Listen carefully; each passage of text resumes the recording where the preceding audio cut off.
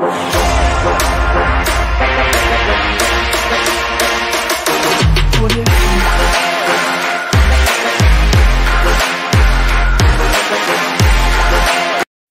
on, Emerson. Good ball. Oh, we got to get Son off. Son, like, I don't even know who to bring on. Son's just terrible. Is that if that's another goal from Son's mistake? Oh my days!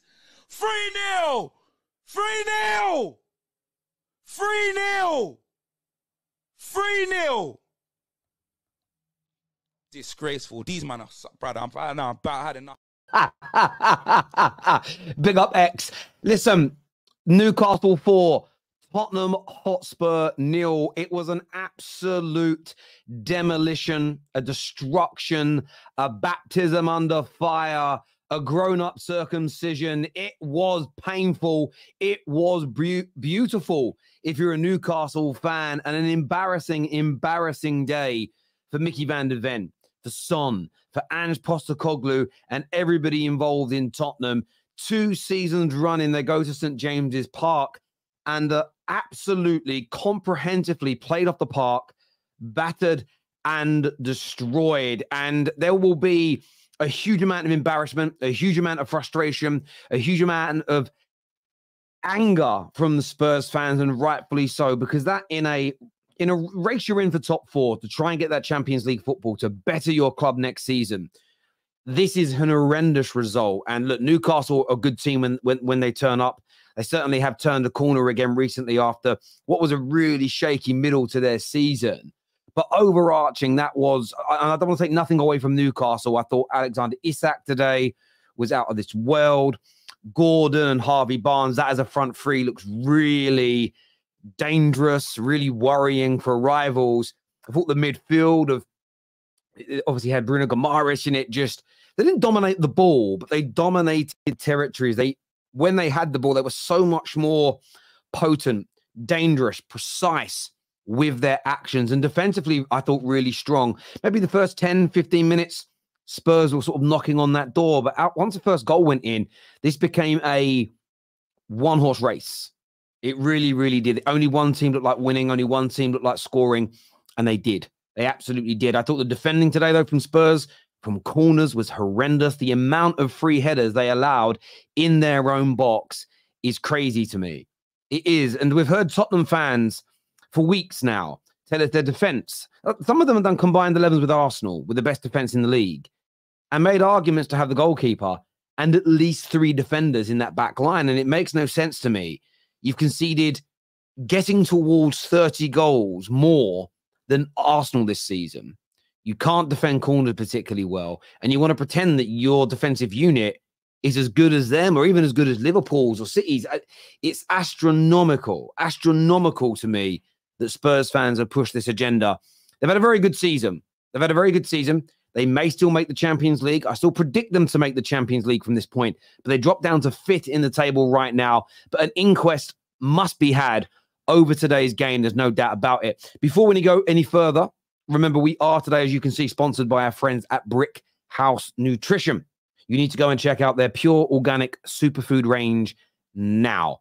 I don't care what your diet looks like, what good food you're eating. This needs to be added. Whether it's you want better sleep, thicker hair, healthier organs, a stronger heart, you need the nutrients and micronutrients that Field of Greens gives you. It's suitable for you and the entire family. 1 scoop per day into a glass of water will dramatically improve so many elements of your life physically. Every single ingredient, as you can see, is organic. There is no added sugars, no added factory-made chemicals, no crap, no crud, no crap inside any of these products whatsoever. I drink it every single day. It is generally, you know, guys, I hadn't had a hair transplant. My hair's never been this thick in my life. So much of it is down to Brick House Nutrition. So go and check that out right now or at the end of the show by scanning the QR code or clicking the link in the live comment section or description below. And we'll get on to Newcastle a bit more in a minute, but I wanted to speak about a couple of Spurs players today. The first one I want to speak about is Basuma. Basuma, for me, is a Spurs flop, and they need to look at selling him in the summer. He had a good start to this campaign and this season, but it's 2 years now that he's been at Tottenham. And I think, listen, he didn't cost a lot of money. He only cost about 30 million. Maybe now we're seeing why he wasn't that expensive. I thought it was another game where he just ghosted, another game where he didn't impact the game in any way, shape, or form. He was just a bystander. People at the beginning of the season genuinely were pushing this notion that he was better than Rice. And now I'm not defending Rice because he plays for Arsenal. I'm talking, this was when he was still a West Ham player. I couldn't see it then. Can't see it now. This man is not out for the elite end of the spectrum for me. Certainly not Tottenham. Maybe it'll work at a different club with a different system. I thought he was absolutely horrendous today. A shrinking violet. He has ability, there's no doubt. But I just don't think he wants it. And I know that sounds like a cop-out excuse. What does that even mean, Terry? But I look at a player that doesn't really want to be involved. I look at a player that isn't willing to grab the game by the scruff of the neck and insert himself into the match. Technically, when things are going his way, he's good. There's no denying that. But there's more to being a professional football player than just being good on the ball. Timo Werner, listen, if Spurs sign this man, Tottenham fans should all cut up their season tickets and refuse to give the club money. If they're not going to spend your money wisely, turn your back for a short space of time until you get what you want. Show tough love. This man is gash. This man is gash. He's awful. I do not understand what he brings to this Tottenham team. Doesn't really create. Doesn't score goals. Isn't up for the fight. He is not a Premier League level football player. I don't understand it. Awful today. Opportunity to score. Garbage in front of goal. Spurs fans should be fuming at the consideration of your club taking him on full time. And then I want to speak about Mickey van der Ven.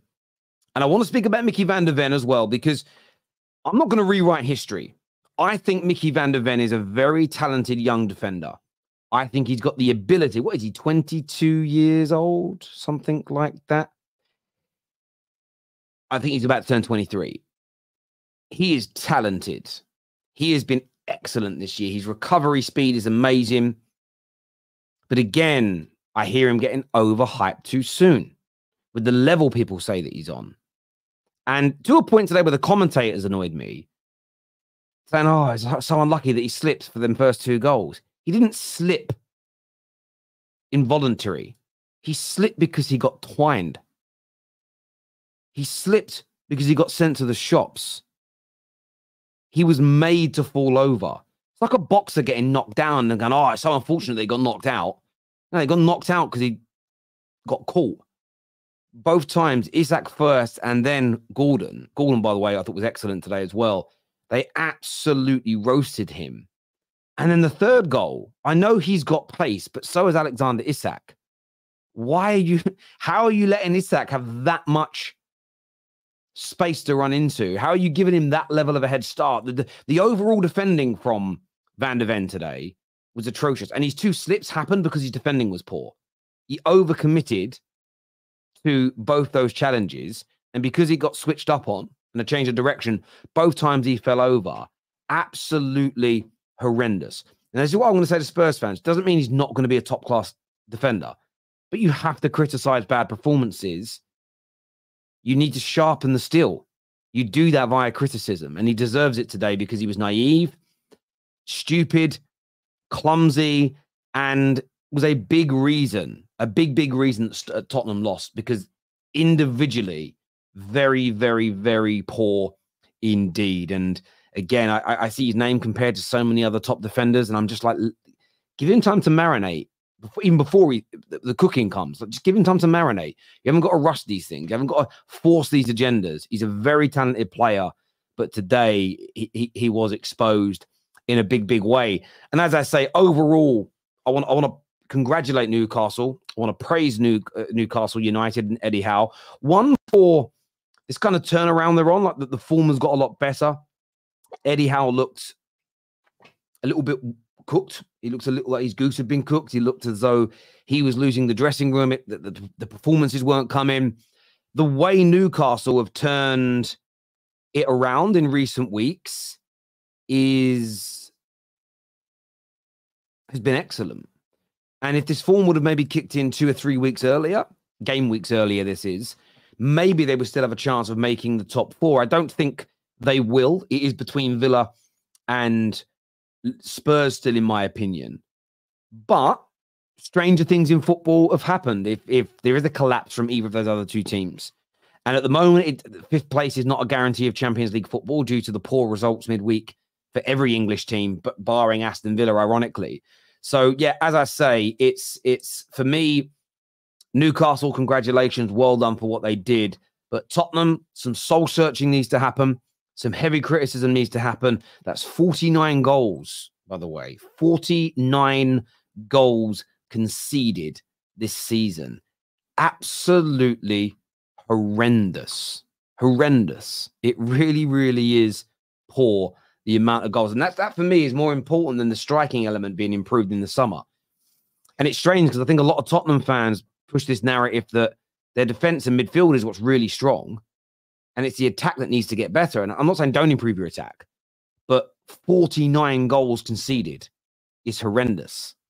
And it needs to be, you've got to cut that by this stage of the season by at least anywhere around 20 goals it needs to be cut by if you want to be a serious team next year. And not conceding 20 goals, that's a lot. It's a lot of improvement that's needed, both in the defensive structure and some individual players as well. And look, it's pretty much Spurs' strongest team that was out there today. I can't actually think of, I'm actually just going to go to the list of players that were out. I mean, Sessegnon, Solomon, Richarlison potentially could be added to that mix. Outside, I mean, you got to imagine this, right? That's all that's missing. Sessegnon and Solomon and Richarlison for Spurs. Lascelles, Livramento, Almiron, Botman, Lewis Miley, Callum Wilson, Joe Linton, Nick Pope, Trippier, Tonali, all out for Newcastle, and they put in that performance. They put in that performance. So, yeah, look, from my point of view, as I say, just horrendous day, a real horrendous day for Tottenham.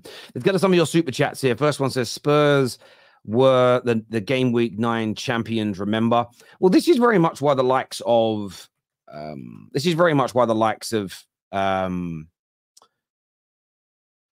sorry, I've put the wrong thing in. I meant to write, I pasted something instead of just putting that in. I'm just bookmarking when the super chat started. This is why the likes of Kate said that people said, Spurs fans saying they were going to win the league after 9 games. I'm saying, just please calm down.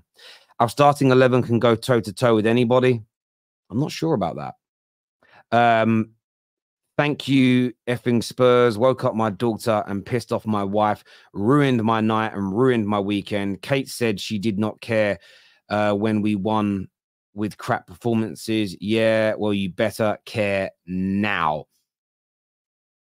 Listen, Jerome, I feel you, mate. And I think this is where Spurs fans, again, praise your team for what it's done this year, but you've got to start thinking about next season as well and how you improve. And a lot of that is going to be individual players. And I don't think it's just get better than Werner. I think it's get better than Basuma. I think it's get better than Porro. I think you need to look at Romero. You have to look at something defensively if you're conceding this amount of goals. You can't just say, oh, they're all really good. It doesn't stack up for me. Same crap as Fulham, back 5 and 4 in midfield. Just wait and counter to punish us. Ange needs to stop that high line. That third goal was crazy. How high everybody was. That's what Jerome says here. I'm going to save that super chat for when the panel comes on. I had X's watch along on throughout the game. Man was having kittens. You love to see it. Spurs were so flat and casual, no intent. Yeah, I think they did have intent in the beginning, Ricky, but those 2 quick fire goals just knocked the stuffing out of them and they couldn't go any further. Speed demon Mickey van der Ven becomes the first player in the Prem League history to be sat down twice in just 3 minutes. You know what's really interesting as well? I'm going to see I want to wonder if more people are going to target him on that, just trying quick chop backs to see how well he does. Maybe that's a weakness in him. Maybe it's not. I might be completely overreaching with that. But all players have weaknesses. And when you're new to a league or you're breaking through, sometimes you shine more because nobody knows your weaknesses yet. Maybe we found one today. Maybe we did. Maybe we didn't. Feel bad for my fellow countryman Van der Ven. He has to cover the whole back line by himself. Please stop the high line, and we need him for the Euros. By the way, I don't think Ange is going to change. He's back. He's going to make your line. That's how he plays. He needs better personnel to do it. Where is Deji? He has got the link. I don't know if he's coming on. If Man United wins today, Spurs at 8-point lead. Spurs 8-point lead with Paul, City, and Arsenal and Chelsea to come. United won't finish fourth. We're not good enough to. This is the problem. We're not consistent enough to win enough games. I'd love to believe we could, but we were really poor in our last 3 matches and walked away with 2 points. We actually should have walked away with 9. Like, if we could just defend, we'd have walked away with 9 points and it would have been different. But I don't think we'll do it, mate, if I'm being honest with you. I hope I'm wrong. I hope you're right. Don't flipping care about Champions League. I just want to win and bring me a goddamn trophy. Sick of getting embarrassed every single flipping season. These men are meant to be title deciders. Not a chance. Looking forward to the North London derby. Come on, you gooners. Dan's Spurs 11 can compete with anyone except Newcastle. Yeah, he did say that. Chelsea will absolutely batter Spurs if Spurs play like that. What the F was that 90 minutes? I mean, in fairness, Spurs-Chelsea, with both playing like they are at the moment, will be an amazing game to watch. You are absolutely right about Basuma. Listen, I'm not even being salty because Basuma's a player I wanted Man United to buy. But you look at him 2 years in, barring a few good months this year, what's he doing? Doesn't really create, doesn't dictate the play. Clearly isn't doing a good job stopping attacks and breaking up play and winning the ball back because of the amount of goals you're conceding. He's not shielding the back line very well. What does he do? I see for large parts of games, I feel like he just ghosts. I don't want to quite say hiding, but he doesn't impose himself at all. But the first game, 10 games, Terry. Up the mighty Mags. Congratulations, Mama Flossie. I bet you're happy with that. Expressions didn't care if Spurs lost 6-0 today. If you can stop Arsenal on the 28th, football gods. Did he say that? They were listening. The football gods were listening. Deji thinks Tottenham can finish higher than Arsenal. So did Will. Didn't Will Stewart say that? That ain't happening now, is it? I mean, is it actually mathematically possible still? It is with 11 points, 7 games. Yeah, it is still mathematically possible, but it ain't happening. It ain't happening at all. It ain't happening one little bit. Van der Ven had a bad game today. Will not deny it, but he is a very, very good defender. I will not let anyone crush his confidence because of one bad game. I hear that. He should be criticised, but yeah, crush his confidence, no. There's a very good player in there. Son is just more mentally mature than Rashford, so incredibly overrated because he is a massive fan base. Kane masked his flaws and elevated his pedestal. Listen, I think Son's a very good player. I think Son's another one who had a bad game today and should be criticised for that. But I wouldn't rewrite the quality of Son. I think Son's an excellent player. That wallpaper is a classic with Spurs players upside down. They won't kick up a fuss until Arsenal beat them, and it will hit the fans if we win, is what Sky King says. As a Newcastle fan, we always turn up in April and May. You certainly turned up today in Isak. Oh, what a player. Fun fact, we lost all our games in that coffee crap kit. That's crazy. That's crazy. Maybe it's like cursed, like Man United grey kit. Fergie reincarnation, my ass. I remember that article, man. And this and that. What's the difference from that and the 6-1? Listen, I'm not going to, again, lie. Ange has improved Spurs. There is a better team and base there, but he needs to buy better players. That's what he needs now. Spurs fans will never succeed because they can't evaluate their squad without comparing it to Arsenal. Terry said he got twined, showing your age. Yeah, that's what we said when I was getting twined up. That's what we used to say when I was a kid. You got twined today. I love that word. Big up, Terry. Give Spurs a break. They are still waiting for their best 11. You just wait, is what Jerome says here. Thank you, Jerome. Terry, get that Rayman on. maybe Rain Man on, maybe he can redo his calculations because, again, because I think he missed an important variable, the history of Tottenham. Lol. And statue, no clue on the sidelines. He didn't do very much to change it, did he? Isak is definitely Henry-esque. Yeah, he's got elements of that to his game. He's nowhere near Henry's level, in my opinion, but what a season he's having. And if Newcastle really have to sell people in the summer, they can't do what Chelsea did and sell a hotel, then listen, there'll be a lot of clubs looking at Isak, especially if he can stay fit, because there's a player in there. There's a serious player. Time to bring the panel out. Deji was actually backstage and then he disappeared. I don't know where he went, but maybe we'll be back in a few moments. But we've got Alan on here. We've got Strasbourg C. We've got Matt, who's an Arsenal fan. Welcome back to the show, gents. I want to go to Alan first of all. Mate, that was an absolute destruction of your team today. Talk to us. I just want to know where all the Spurs fans are. Is it just me? Really? Wow. Shout out to you, Alan. No. Look. That was the first 20+ minutes was a bit of a dull game. Not much going on. Like both teams trying to find each other out. And then a crucial part of that game for me was literally that yellow card for Van der Ven. Literally got into his head, and he was an absolute mess from that point onwards. All over the place. Defensively, we were shocking. And he literally has to get a better mental attitude than that on the pitch if you let a yellow card affect you like that, because he was awful after that. I still had Spurs. Oh, by the way, doing a watch along, a lot of Spurs fans are now starting to say Ange out. I'm not there yet. I think it's way too soon. But what I will say, there are Spurs fans that are not criticising these tactics. How deluded can you be? I never normally call fans, but how deluded can you sit and say that those tactics are worthy, or you don't have to adapt and change? We were already 2-0 down. Yes, we're chasing the game, but you have three. Well, for that third goal, every single player was in the Newcastle half. One ball, and there was more long balls over the top the quarters had before that. One ball over the top, 3-0 down, and again, it takes for the third goal to come in for Ange to make any changes. Tactics were shocking. The type of play was bad. Newcastle have so many people out. Newcastle have, what, 8, 9 first teamers out, something like that, and we got absolutely destroyed. Destroyed. After that first goal came in, it was ridiculous.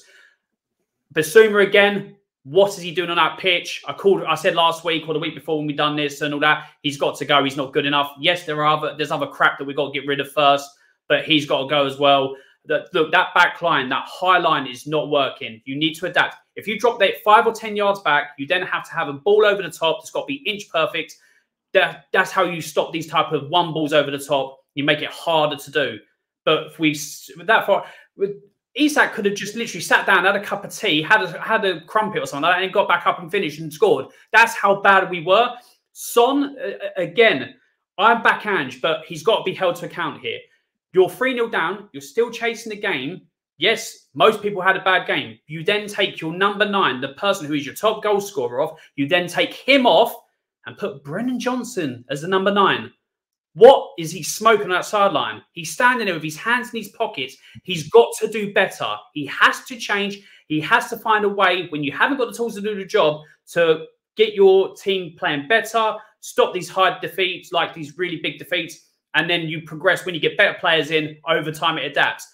But literally, no, it's the same. Rinse and repeat, and teams are starting to find this out. Luton, long ball over the top, caught us out time and time again. Nottingham Forest done it. Newcastle have done it. And I said, if we continue to play like this against the bigger teams coming up, we are going to get smashed. If we do not change what we are doing, Arsenal, Man City, Liverpool, Chelsea are going to run right against us. And it's as simple as that. But no, people not Chelsea.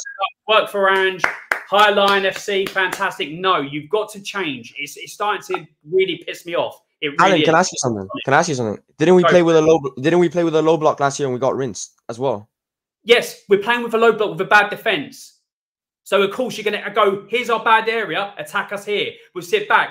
That's what you do. With a high line, with a good defence, if you drop that 5 or 10 yards back, Van der Ven doesn't have to do as much chasing back. You probably save his hamstrings and all that. It's one of them. You need to literally adapt. You need to understand what you can and can't do. With a bad defence, you go attack here. With a good defence, you go, we don't need a defence. The best defence in the league, Arsenal, do they sit up in a halfway line? Do they sit in the opposing half the entire game? No, they don't. They're about 5 or 10 yards in their own half and all that. And when the attack comes, they know to drop back and the team comes back as one. Our midfielder, Bentancur and Basuma today were both like, nah, Van de Ven's got it. Got an old ostrich over there. He can fucking get up and down the pitch all day long and all that. Cheater of Van de Ven. No, we'll let him do it all. Absolutely nowhere was that midfield. It's absolutely pathetic. Things have to change because what was good at the start of the season is not good now. It's just me being honest. And Spurs fans I know that will watch this, you don't know Ange Ball. I don't give a fuck because at the moment, Ange Ball doesn't know Ange Ball. Seriously. Dan, I want to ask you a question about your defence. You've conceded 49 goals, which is huge. You rate your defenders very highly. I think in your combined 11 with Arsenal, who have the best defence in the league, including your goalkeeper, you have sort of three or four of the five you put in as Spurs. So is it the system that's broken because the players are good enough, or are the players not good enough and they're letting the system down? Because conceding 49 goals is horrendous. That needs to drop by about 20 goals next season for you to go to that next level. How are you going to do that? Is it new defenders, or is it a different system that's needed? No chance. It's just the players need to get more adjusted to the system. That, like, every time those balls in behind, we allow them to happen too many times in games, and they keep ending up costing us. That ball behind is like we don't know what to do. I don't know if you guys know that meme that the guy that stood there like, I can't move my legs, I don't know what to do. That's literally how we defend when the ball's being played in behind. We don't know what to do. We're frozen, and I don't understand what it is. I know these defenders are good enough to defend, but every time, man, I don't know. I can't grasp it. Why can't they just follow the runner? And they have to be working on this in the training ground, because this is the way they play football. This happens every game. There's no way they just see it. Do you know why they're not following the runner, Dan? Because they're not good enough. They don't see it. No. So, Dan, the only reason you don't follow your runner in football, I know you've played, is if you don't want to or you don't see it. It's one of those two things. It can't... Because give me a logical reason as to why they're not following their runners, unless they're either too lazy to or they don't see the danger. What other reason could it be, mate?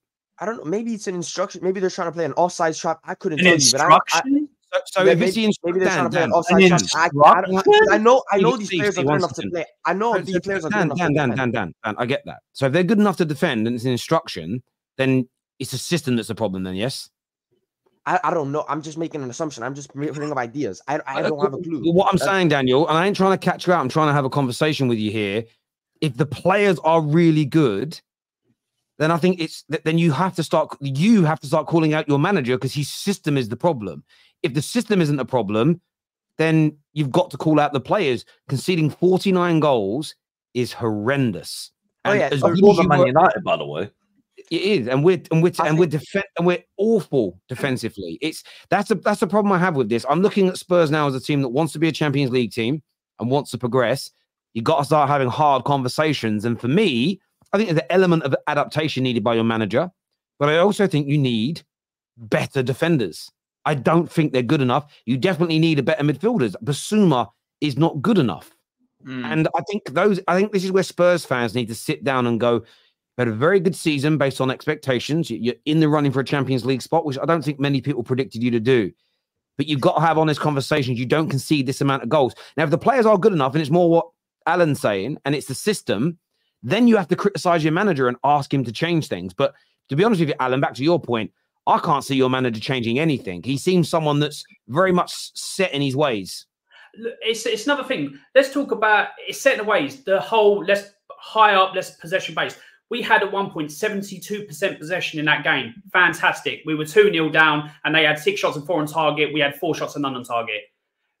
Have possession all you like. If you're not, as soon as Newcastle won the ball high up, it was one pass in behind and it was a goal or it was a shot on target. With Spurs, we won the ball back high up. Bentancur done it, Adoji done it, Maddison done it. What it was tap, tap, tap, pass, turn back and all that, slow it right down, and we missed out on chances to catch them. It's just the type of football we're playing is so poor at the moment. Like, it really is. And you have to be able to adapt in games. Alex Ferguson done it over time. Guardiola's changed the way he's played. He's gone from inverted fullbacks to not inverted fullbacks.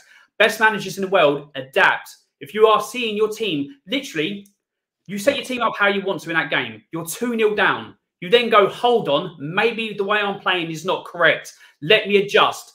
No, you just stand there with your hands in your pockets, watching, getting the beautiful sun has come out now. Finally, you can start getting a tan. That's fantastic. You just stand there looking up at the sun, it's beating down your face, hands in your pockets. What am I going to do today? Oh no, we're 3-0 down. Let's make a change. It's just I'm so peed off at the moment. It's unreal. I'm so annoyed. I'm going to give back to somebody else because I've just continued. No worries. I'm going to come back to young Daniel in a minute. We'll speak to Steve and Matt as well. But Kate, talk to us about today's game, please. What went wrong in your opinion?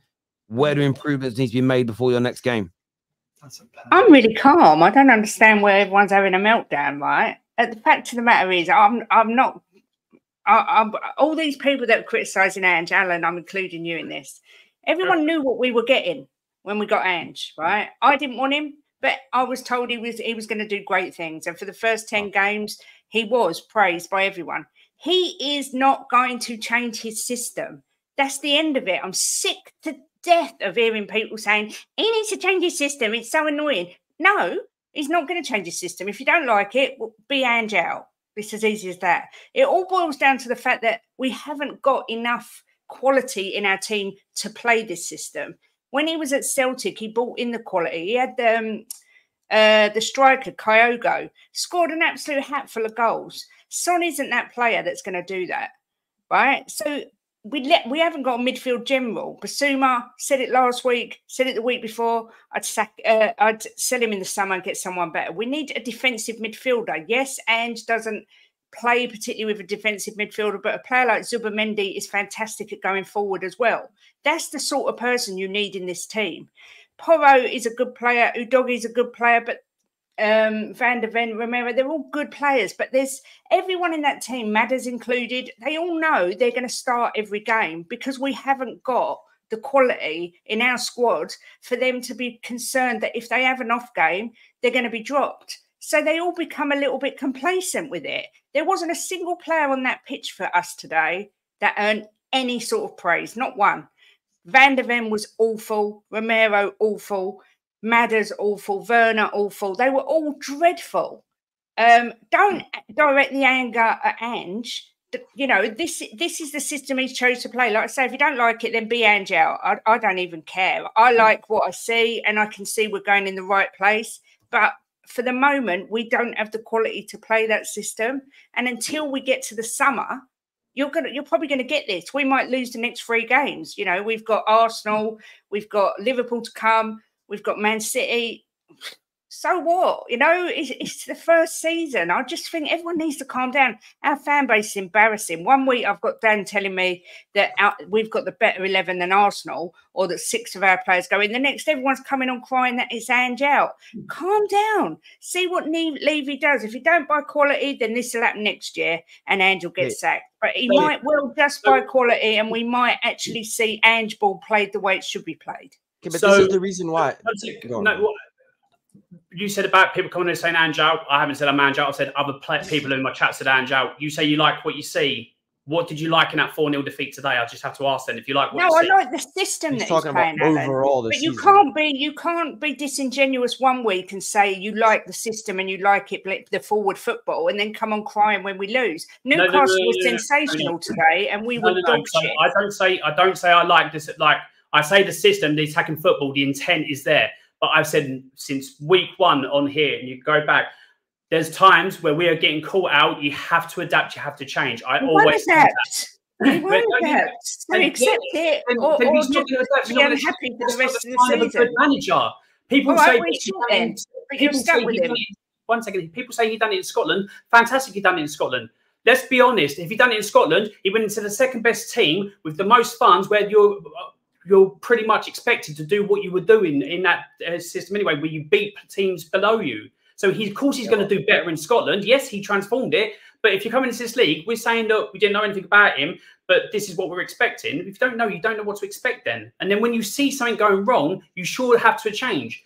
You have to be able to adapt. You have to be able to change. If we're saying that nothing needs to change with this, and you get the you get to the point where you get better players, we then have to go, our owners have to do the thing that we have never seen them do, get the top quality players in that a manager needs to back a manager successfully for us to see the top prospect or top product that we can see, So we're going based on our owners, and then what? So if we don't get to that point, then it's just another manager by the wayside, because not only they're not only doing their job up top, but Ange's not doing his job. Going, well, hold on. Conte got rinsed last season because he wouldn't change his setup. He was so defensive in the foot two in the middle, getting overrun, and everyone was criticising Conte last season. But now because he didn't have the defenders to play that system, Alan. It's the same situation. He didn't have the players that suited Conte's defensive system, right? That's a fact. He had Dyer in his team. But you can still criticise. Yeah, but if you let me finish, but now Ange doesn't have the system to play the way he plays. So you've got to give him a chance.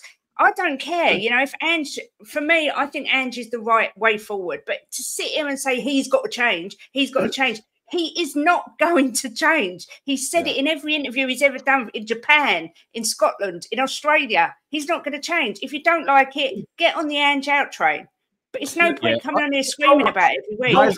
Ange in-stream's weird. Weird conversation.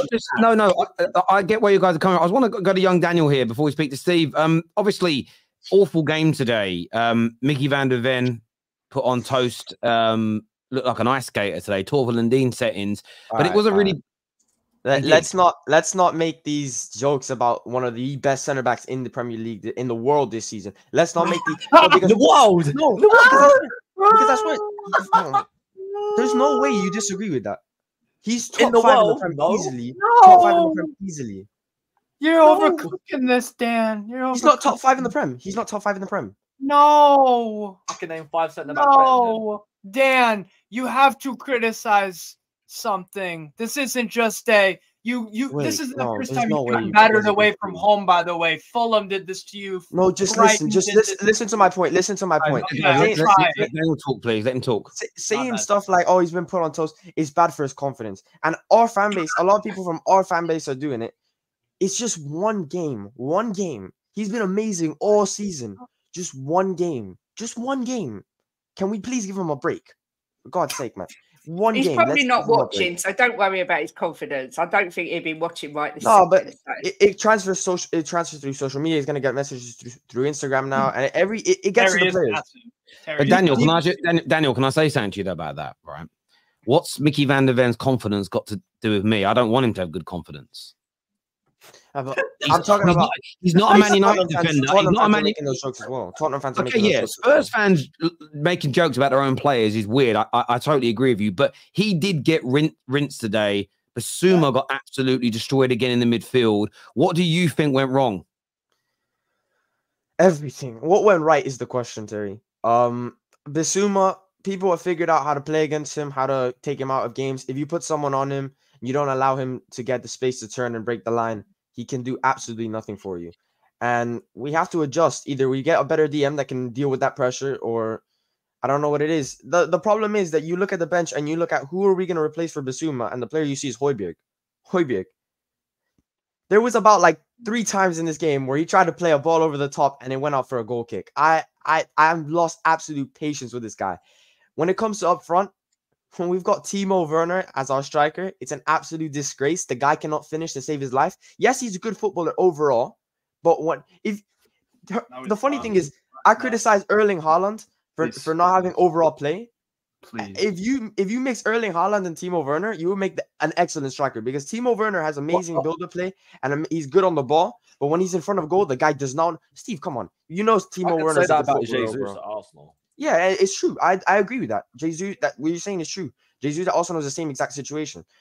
But at the end of the day, when you have an attacker that can attack, if we sign this guy permanently, next season, I will not be watching Tottenham week in, week out. If we sign Timo Werner permanently, I will not be watching Tottenham week in, week out. I will tune in a couple games, but I'll stop, because there's no way that we can see this guy's performances and go, yeah, let's sign Timo Werner. I will lose absolutely all faith with this club if that happens. So, will you lose? Can I ask you a question? Because I know that like a lot of Spurs fans, including yourself, have been heavily critical of Brennan Johnson. You've got obviously Timo Werner has come in. People are heavily critical. Your manager wanted these players, right? These are like your manager signings. Like, are you criticizing Ange because he is cool? He's gone and got these players. It's on Ange, right? As well. When it comes to player ID, every manager is not going to get every single player right. We've even seen Pep Guardiola get a couple players wrong.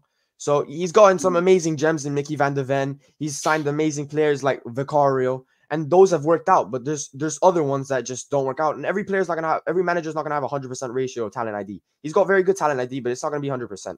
When it comes to Timo Werner, though, I saw Timo Werner's transfer as a quick problem to a situation where we'd get him on a loan until the end of the season. He'll play okay on the wing. We needed a winger, and we're desperate need of a winger. So I was like, okay, bring him in just until the end of the season. It's a little loan. If it doesn't work, send him back. If it works out and he ends up being a good player, we buy him. It hasn't worked out. That's what I'm saying. It hasn't worked out. So now we send him back to Germany. But the fact that I can already tell you what's going to happen, Terry, because this club are PR geniuses.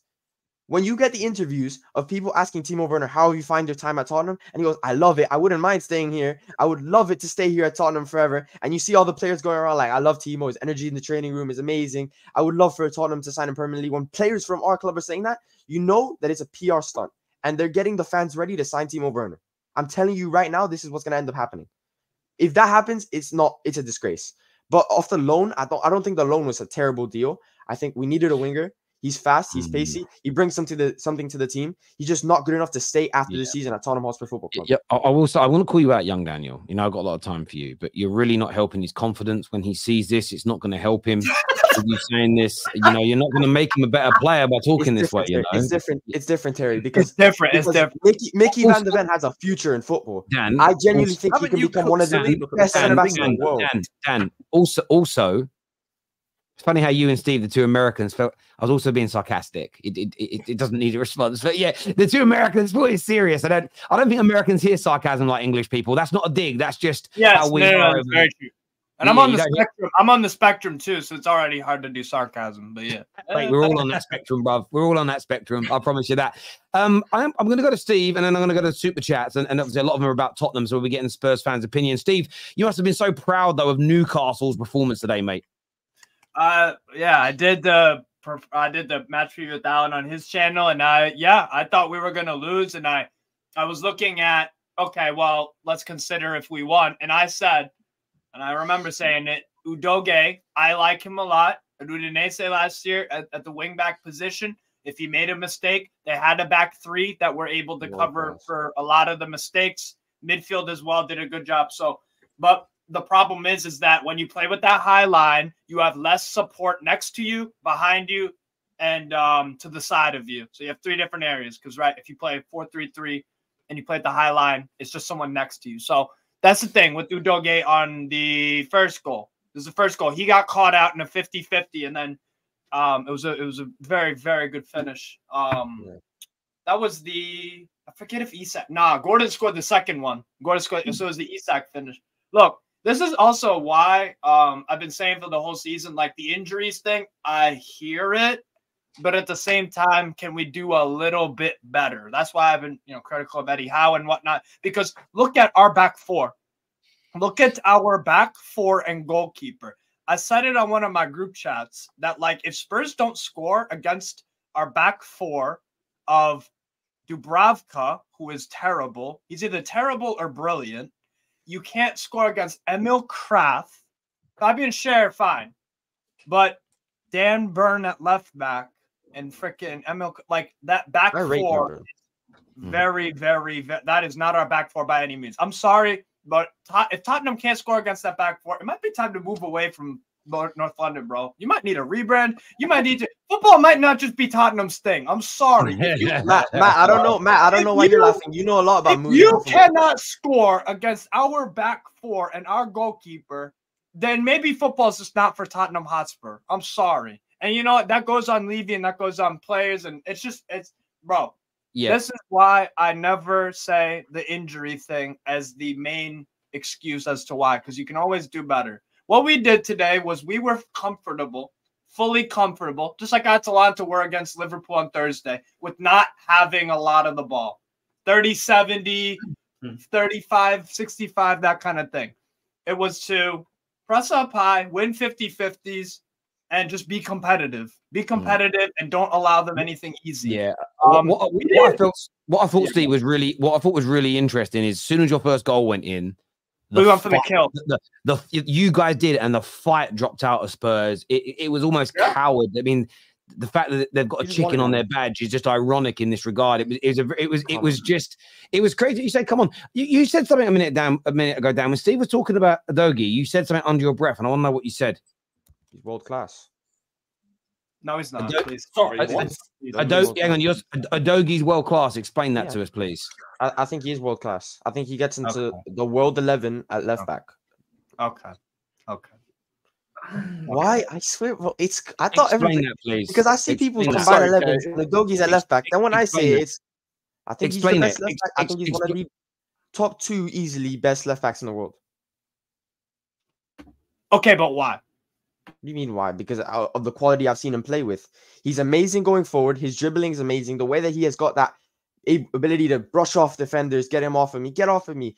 The way he just gets past, he glides past footballers. His defending is amazing as well. That's a question a lot of people had for him, being a left wing back coming into a back 4. He's been able to answer that question amazingly, defending amazingly this season through that left side.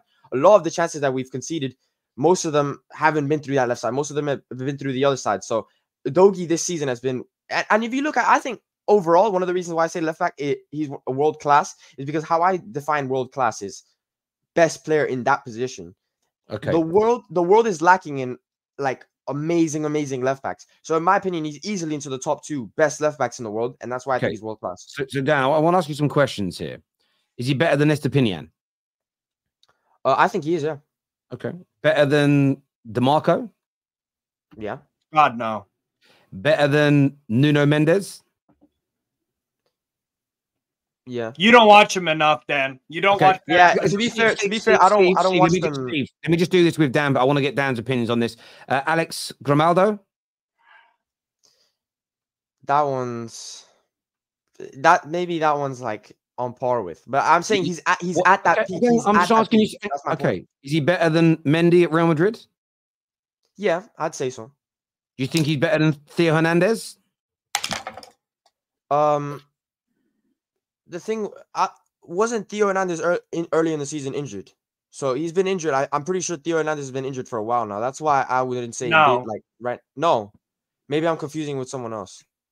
Okay, you've also got Alphonso Davies. You think he's better than Alphonso Davies? That's who it was. Alphonso Davies has been injured for a while now, and he hasn't even been performing well for. If you watch, I watch a lot of Bundesliga. If you watch Bayern Munich, Alphonso Davies has been poor this season. He's been very poor this season. Yeah, I mean the whole team has. I mean the whole team has been poor, but having a poor season because the club's having a poor season doesn't suddenly make like Udogie better than Alphonso Davies. The problem that you've got there, I wouldn't even say right now. He's like, you think he's better than Andy Robertson? Yeah, but Andy Robertson has been injured for a while, so that's another one that being injured for like a few months in a season doesn't make Udogie better than them, bro. That's weird. That's what I'm talking about. This season, he's in the world 11 and at left back. So those players have been injured, so you can't take them to account for this season being in the world 11. I still think Udogie offers more than Andy Robertson. Hang on a minute, right? Harry Kane, world class, right? Yeah. He spent 6 months out injured, and you had to pick a world 11 at the end of the season. You tell me you still bring Harry Kane, wouldn't you? Oh, but he still offered the numbers, even though he was injured for a long period of time. He still put the numbers. You would still bring it like Dan. Saying that Udogie is the top 2 left backs in world football, I think it's a big stretch, bro. I genuinely believe that, and I think that he will be, or not even arguably, number 1 in a couple years. In a couple years, everybody will be like, "This guy is clear of everybody else." He won't be Spurs.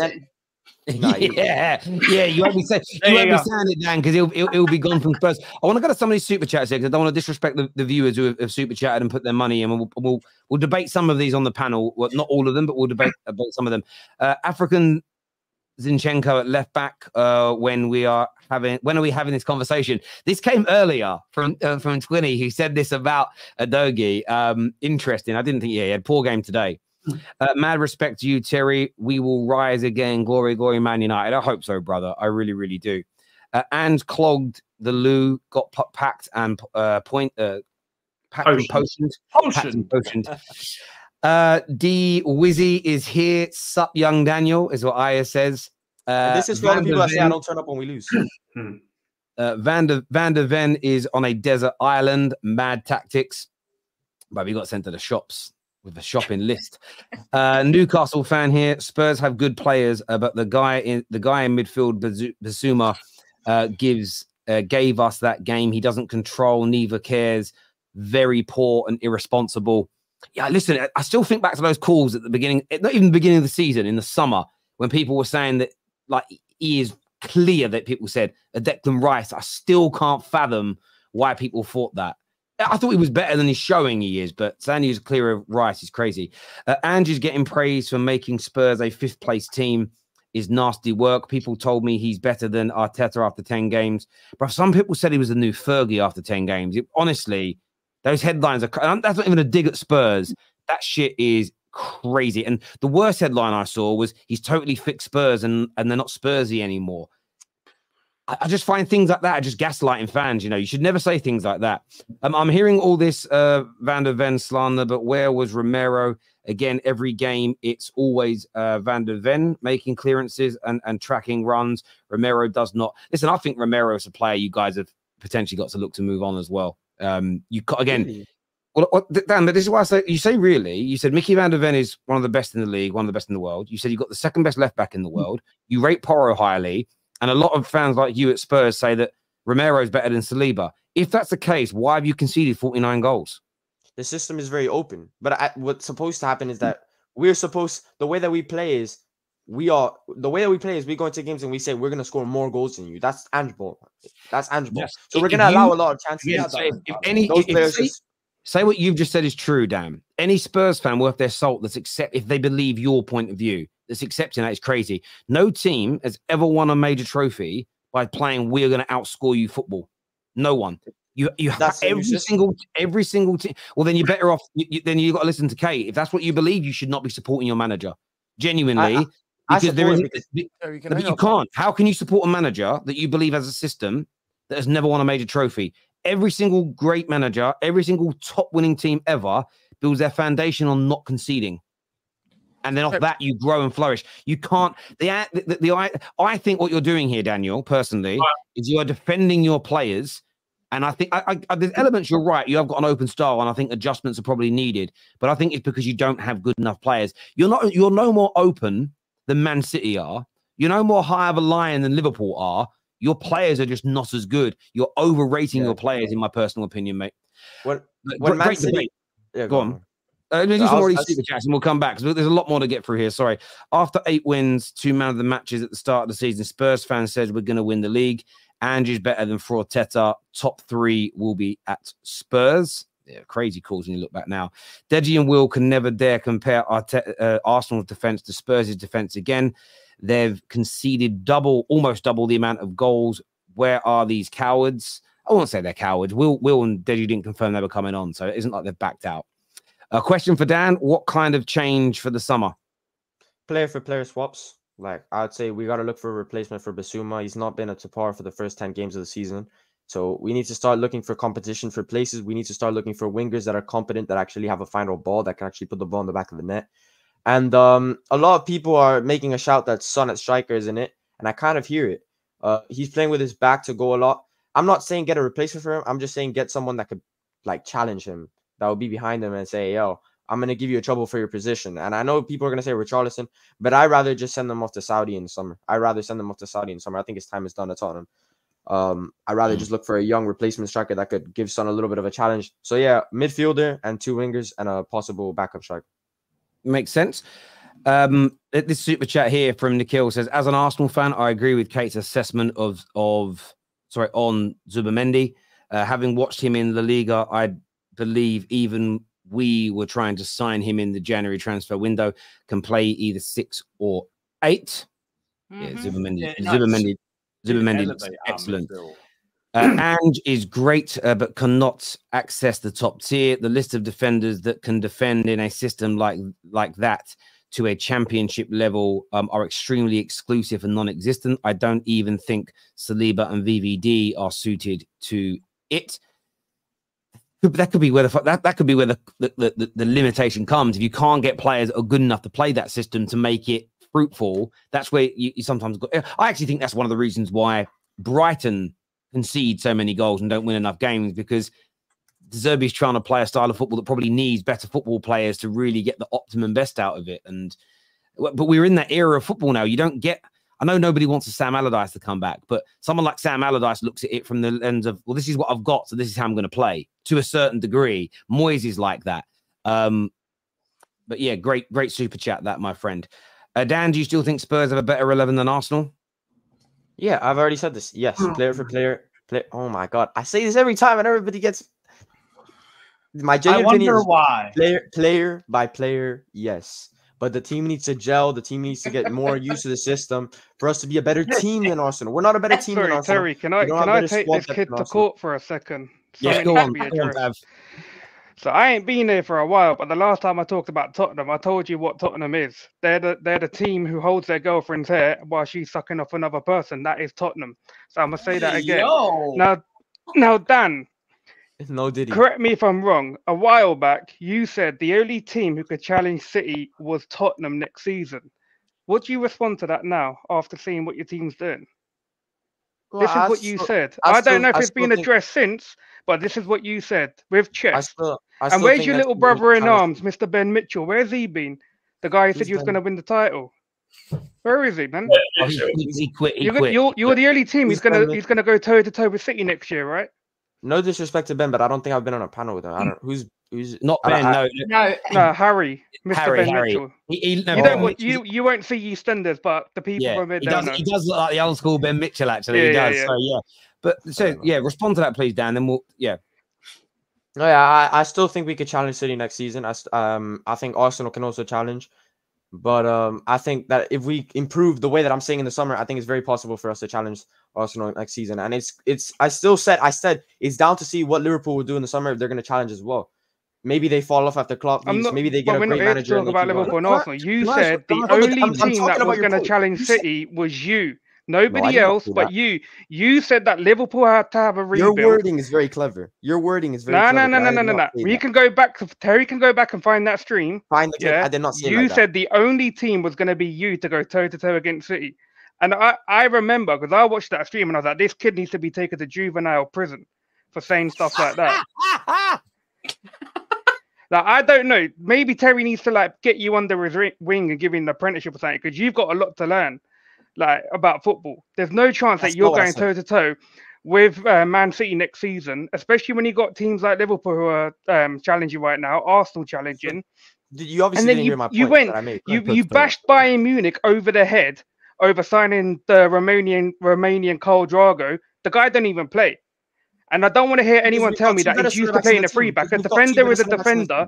A defender's job is to defend. It don't matter if it's in a free back. It doesn't matter if he's playing in a full back. Why isn't that guy playing? Because we've got two better centre backs. No, you haven't. 49 goals.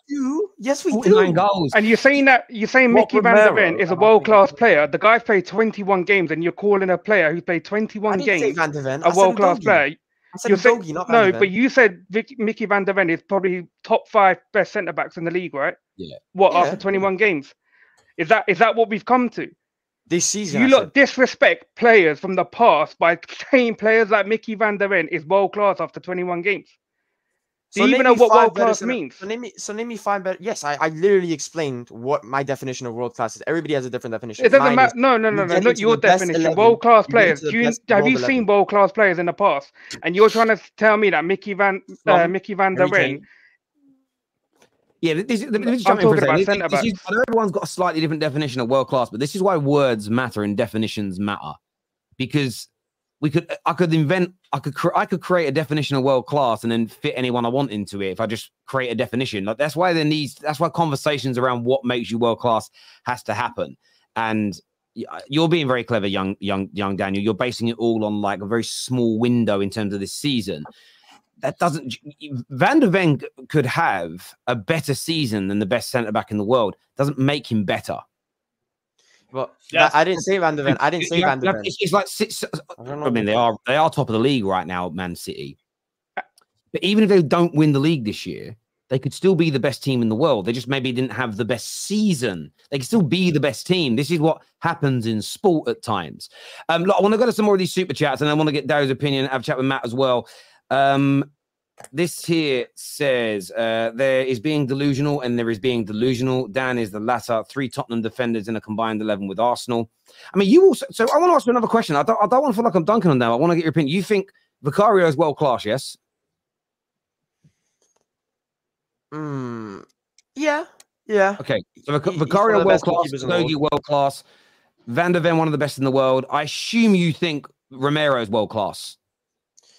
No, and I'll explain to you why. Romero, Okay. for me, I didn't want to go into a big, deep debate. I was only asking because you rate these guys as either elite to world class, and the only thing the word that keeps popping into my head is 49.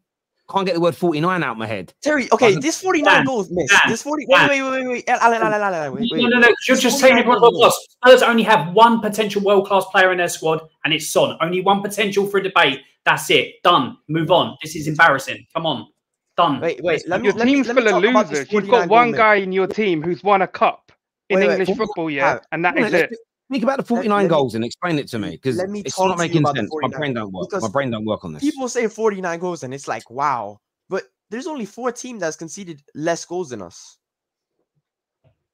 I saw that stat yesterday, and every time somebody says 49 goals, I'm like, wow, we must be the worst team in the league. But only 4 teams. Dan, but you're not not looking at the context. So when you look at Man United, you've conceded more than us, but we're awful, and we are not claiming to have a team full of world-class to top-class defenders and goalkeepers. You look at all the teams that have conceded similar or more, none of their fan base are saying that they've got the top best, one of the best left backs in the world, 2 of the best centre backs in the world, one of the best goalkeepers in the world, a top-class right back. We're not making those claims having conceded that amount of goals. Terry. That's the point that's being made here. You're not hearing what the criticism is of Tottenham. Like you said earlier on in the season, that you think you have the best midfield, barring Man City, in the league. If you had the best midfield and you had a defense as good as you're claiming, you would not have conceded 49 goals. It just would never have happened, because the teams with better midfields and better defenders than you have conceded between 15 to 20 goals less than you. That statement I made was considering the first 10 games of the season. Since then, our midfield has completely fallen off.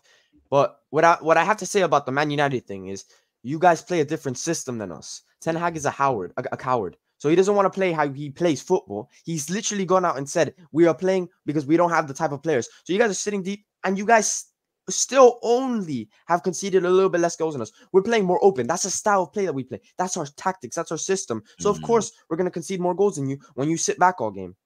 It's just the way that.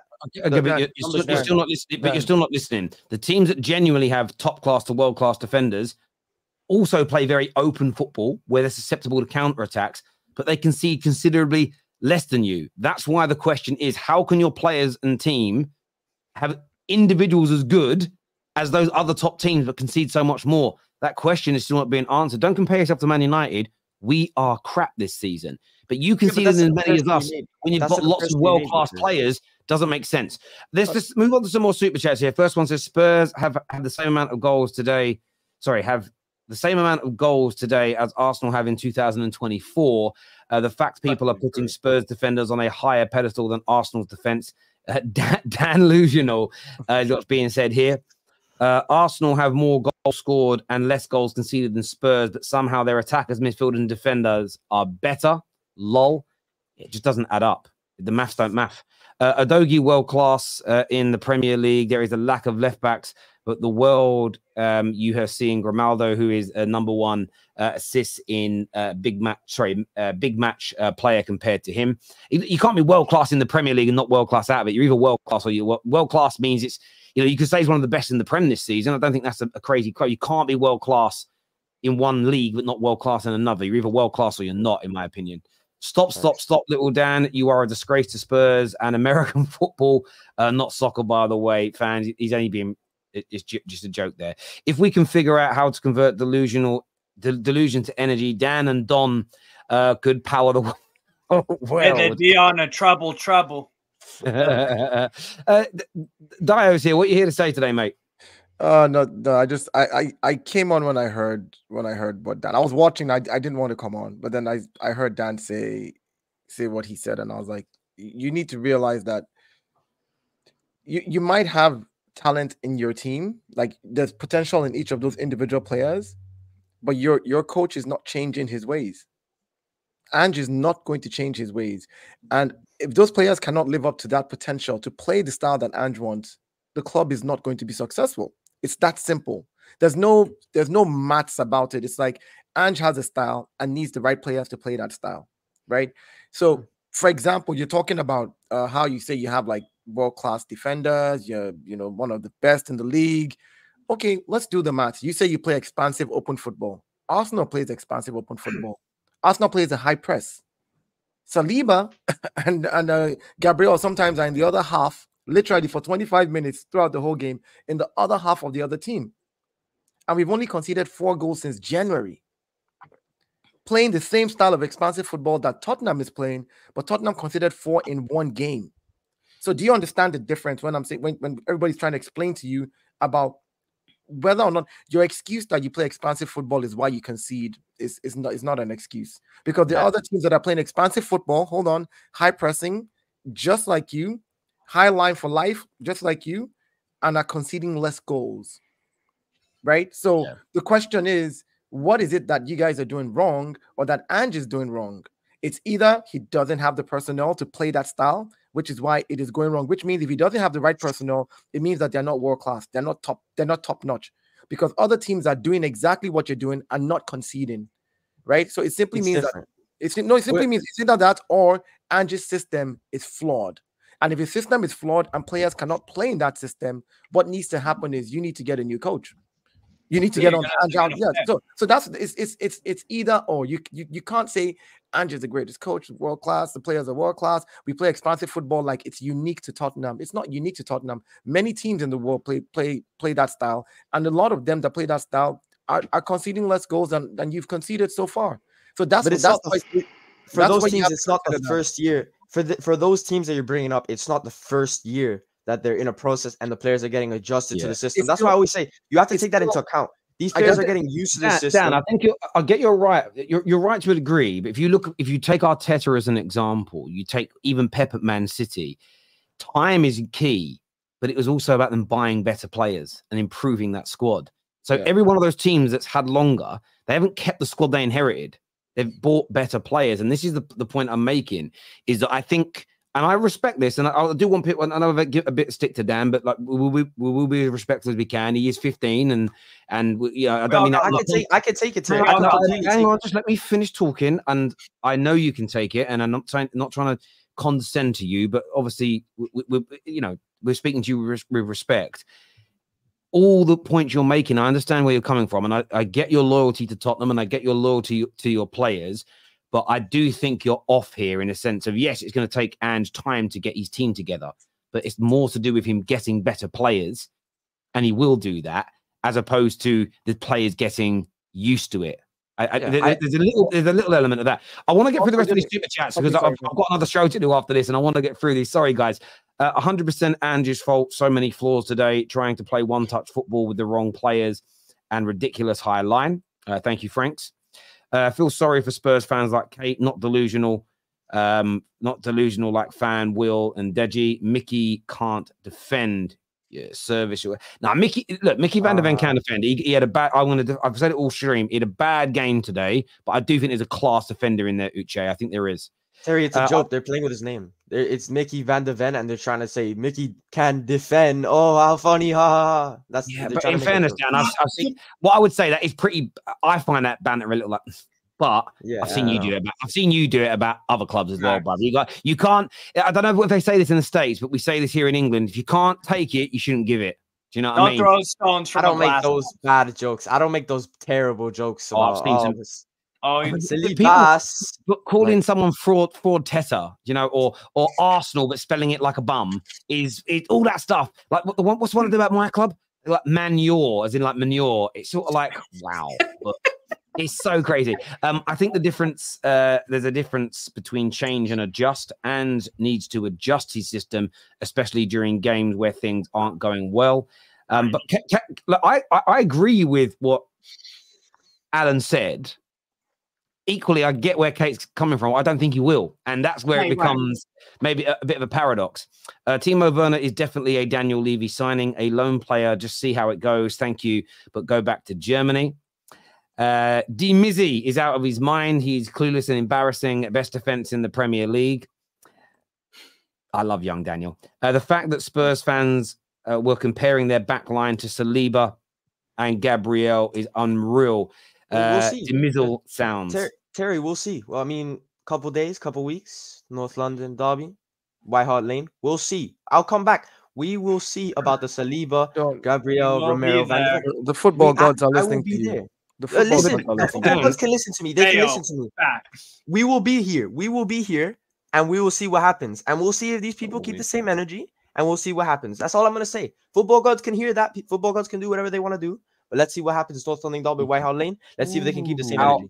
Alberto here says the Doggy wouldn't be playing for Spurs if that was the case. If he was in the top 2 left backs in the world, and linked else, he'd be somewhere else by now. Yeah, I agree. Been linked to Madrid. Steve is doing Lee Evans impressions because Dan is talking nonsense. I don't know who that brother is. So he's a great He's a great UK comedian, a legend comedian. Dan, I'm begging you to stop rating current young players on perceived future potential. I think he will be. Used to be too often with Adogi and Van de Ven. Thank you, Gareth. Terry, let me tell you, centre backs better than Van de Ven. Diaz, Stones, Van Dijk, Konate, Saliba, Gabriel. Even Ake is a better defender than Van de Ven or Romero. So not in the top 5. Dan, take some time off and read a dictionary. I like that young Dan. No, did he? No need for that. You remind me of my young self when I thought the Arsenal 2013-14 squad with Arteta in it was better than Chelsea, United, and City. Everton have conceded 42 goals, so their defense must also be world class. This guy Dan saying he would fit more Spurs players into an Arsenal academy squad and to say their defenders are better. Please, Dan, tell us your combined 11. We have done this on many shows, and we're not going through it again because it is painful to listen to. No disrespect, young man. It just is.